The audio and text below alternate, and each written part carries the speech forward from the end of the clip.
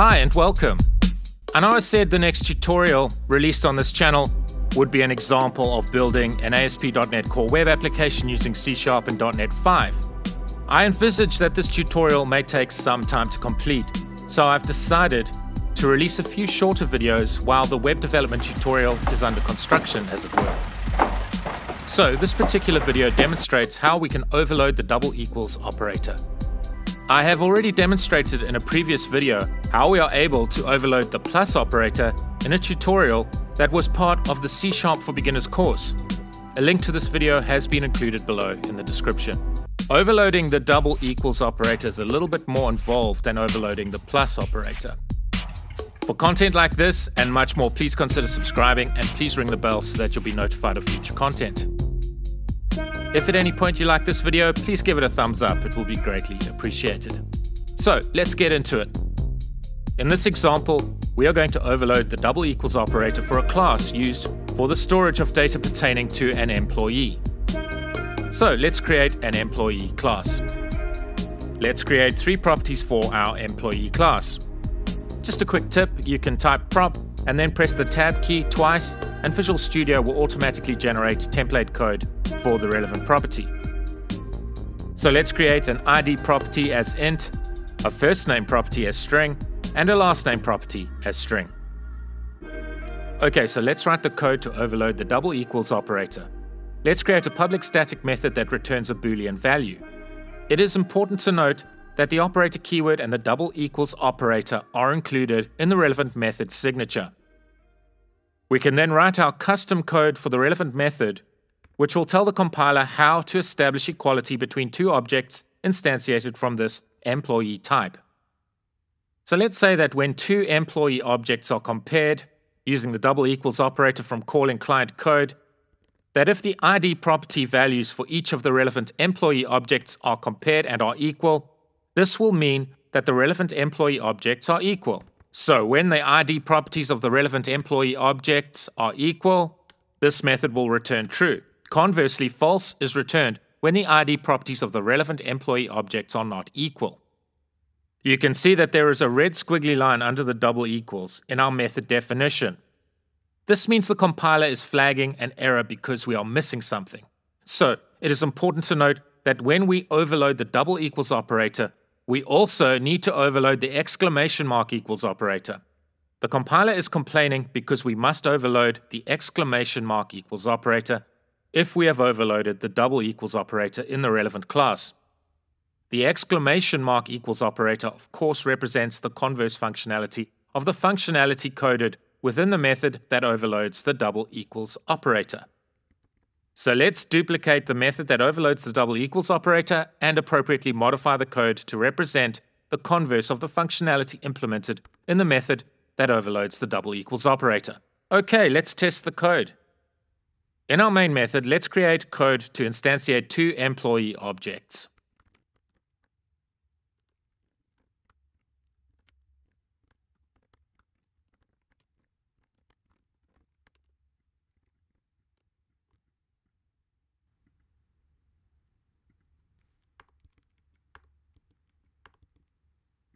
Now we should be able to compare our 2 employee objects within an if statement using the double equals operator like this.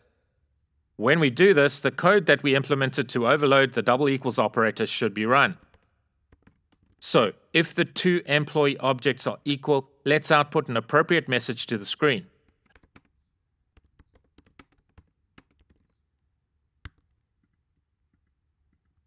Let's include an else statement and output an appropriate message when the relevant 2 employee objects are deemed as not equal. You can see that the data for each of our employee objects is identical.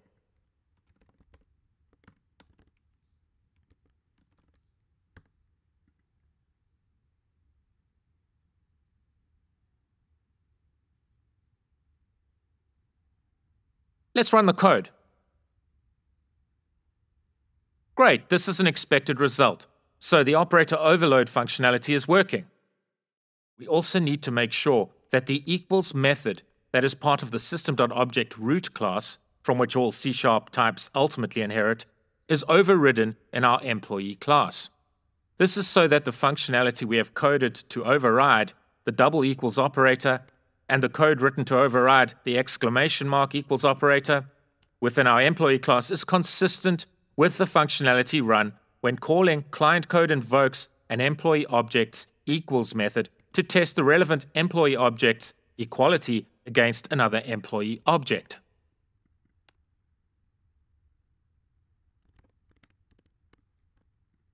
Let's run the code.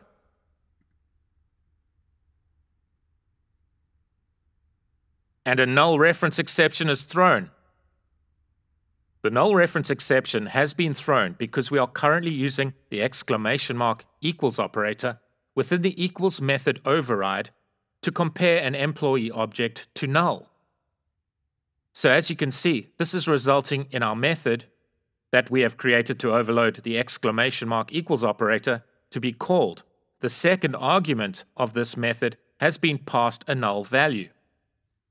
We are not currently handling nulls for our arguments, and a null reference exception is thrown.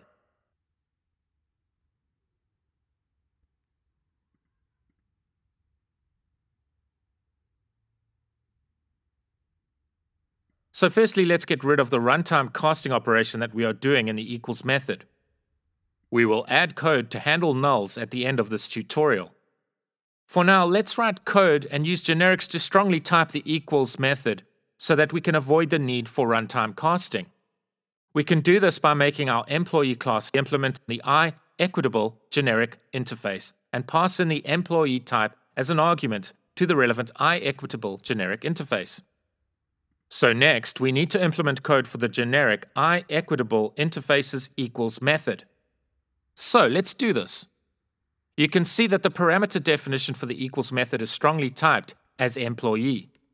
This means we don't need to perform runtime casting against an argument defined as object, which can cause runtime errors to occur.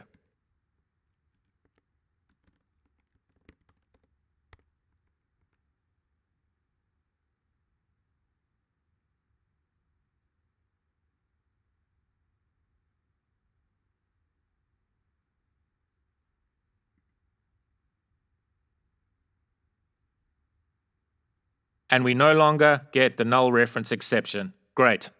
So, the other method of the system.object class that we should override is the getHashCode method. The significance of HashCodes are beyond the scope of this tutorial and will be the subject of an upcoming tutorial. I have included links below in the description to content that can help you with your understanding of the significance of HashCodes. So let's perform a quick test of our implementation of the equals method.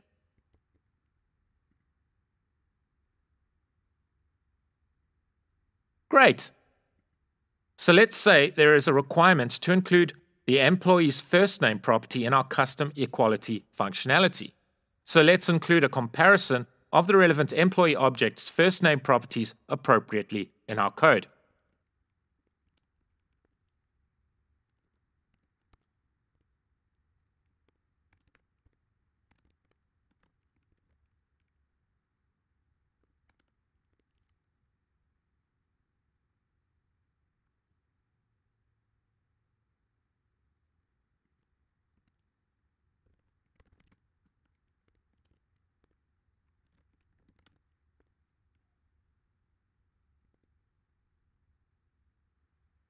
Let's test our code.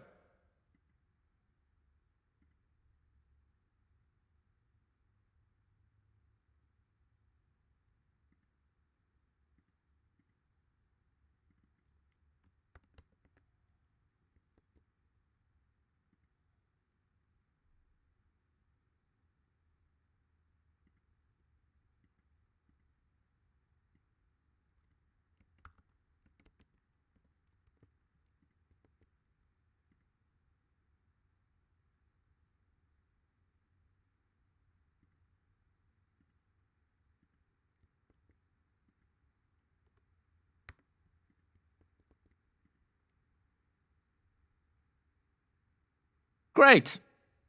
Let's say that we want the relevant first name property comparison code to be case insensitive. So to do this, we can pass in the string comparison .ordinal ignore case enum list item value into the relevant equals method's second parameter like this.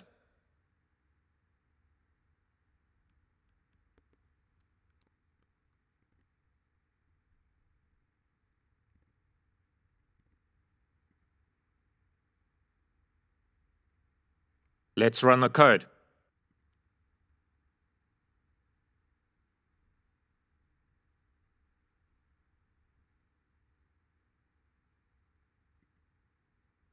Great.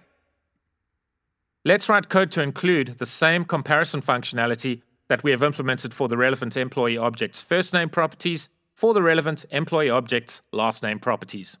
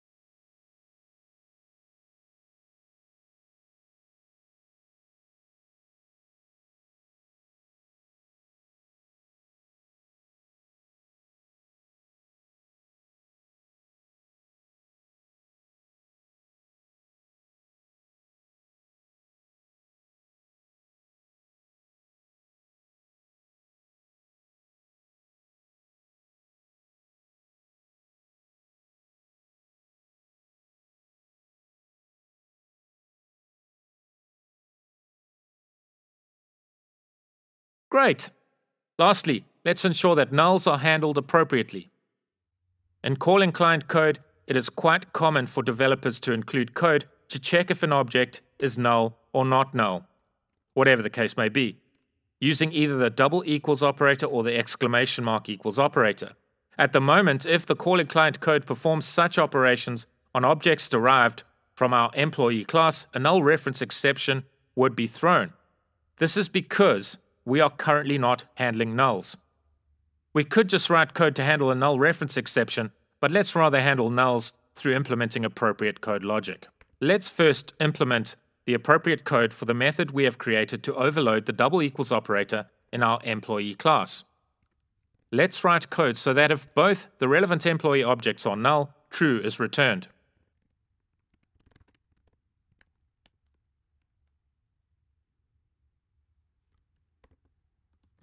Let's write code that if one of the employee objects is null and the other employee object is not null, that false is returned.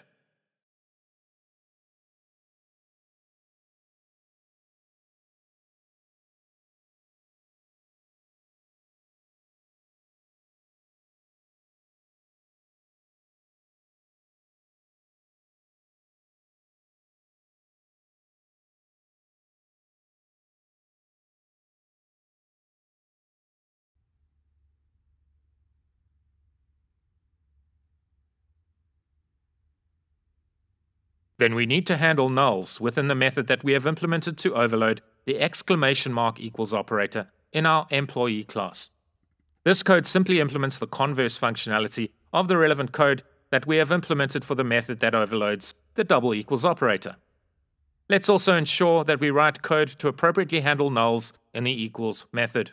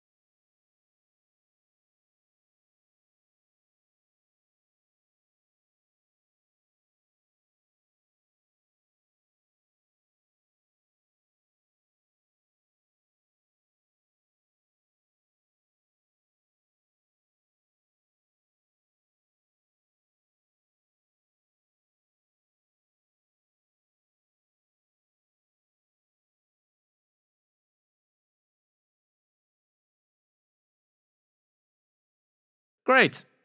So, we have used the object.referenceEquals method to handle nulls. We can implement cleaner code for this purpose. We can use the is operator instead. The ability to handle nulls using the is operator has been available since the release of C# version 7. Notice that Visual Studio is hinting that there is a better way to handle nulls by displaying a dotted line under the reference equals method calls. So let's hover our mouse pointers over the relevant dotted lines and use the Visual Studio facility provided to us to appropriately modify our code.